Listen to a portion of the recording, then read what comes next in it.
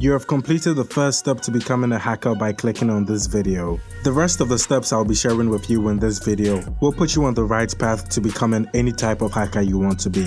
Before we begin, show your support for this channel by subscribing and turning on the notifications so you don't miss any new content. Now, how can you become a hacker? Before we get into that, let's understand who a hacker is and the types of hackers out there. A hacker is someone who finds vulnerabilities in a computer system or network by gaining authorized or unauthorized access to the said computer or network. There are three types of hackers, namely white hat hacker, grey hat hacker, and black hat hacker. A white hat hacker or ethical hacker is a hacker who gains authorized access to a computer or network in order to discover vulnerabilities or weaknesses and help them fix them. A black hat hacker, on the other hand, gains access to computers and networks through malicious and unauthorized means in order to perform mischievous activities. Black hat hackers are mostly involved in criminal activities for their own gains.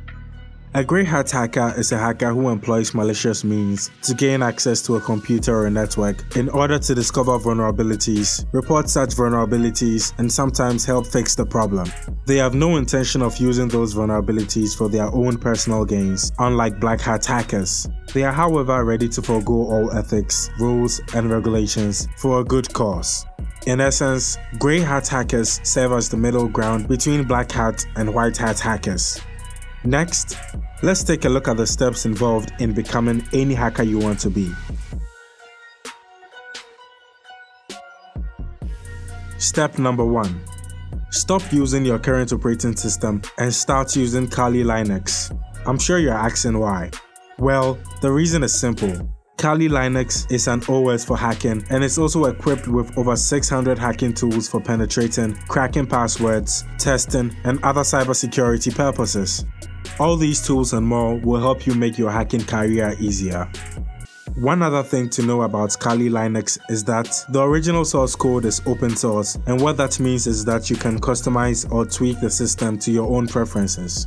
That and more reasons why it's called Hacker's Paradise. Kali Linux is not really complicated, hence very beginner friendly. However, if you're very new to it, you can start with Ubuntu, which is also another Linux system. This will help you get an idea of what you'll be getting into.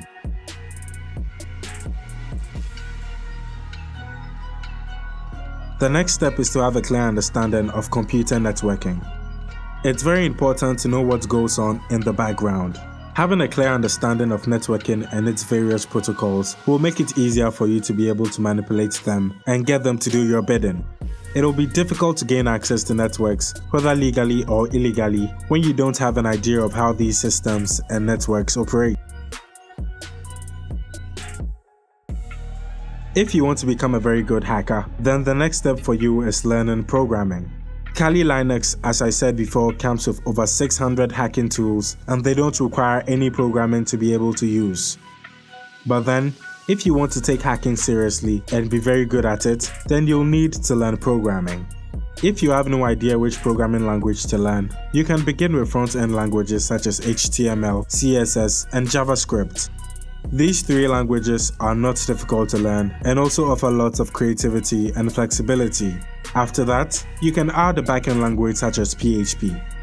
One language you should learn no matter what is Python. Python is very essential for hacking and is also easy to learn and use as a beginner. The fourth step is to learn how to scan and gather valuable information. A hacker without information or who doesn't know how to gather information is like an empty gun, literally useless. As a hacker, you should be able to scan and gather information on networks, websites, systems, and more so as to know how to get in or out. You can use tools like Nmap, Unicorn Scan, Whois, Dig, and other tools to scan and gather information.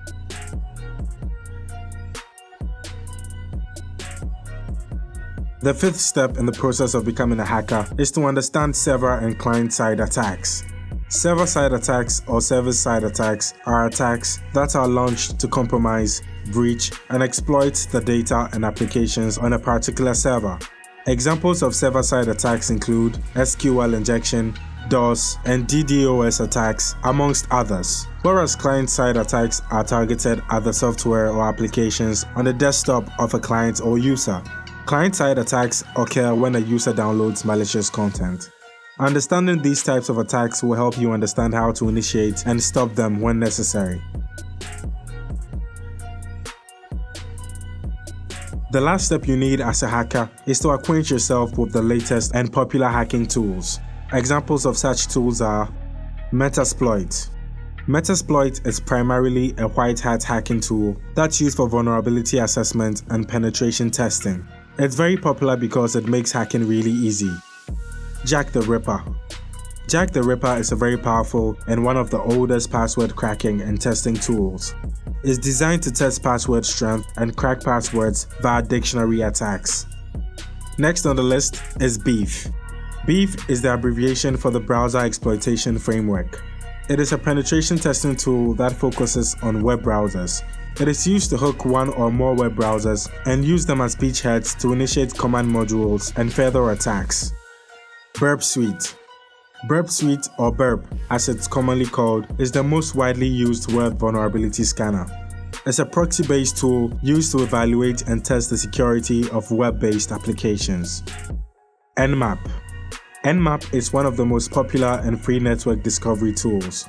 It's used to find live hosts on a network, ping sweeps, OS detection, and perform port scanning. Wireshark. Wireshark is the most popular packet sniffer in the world.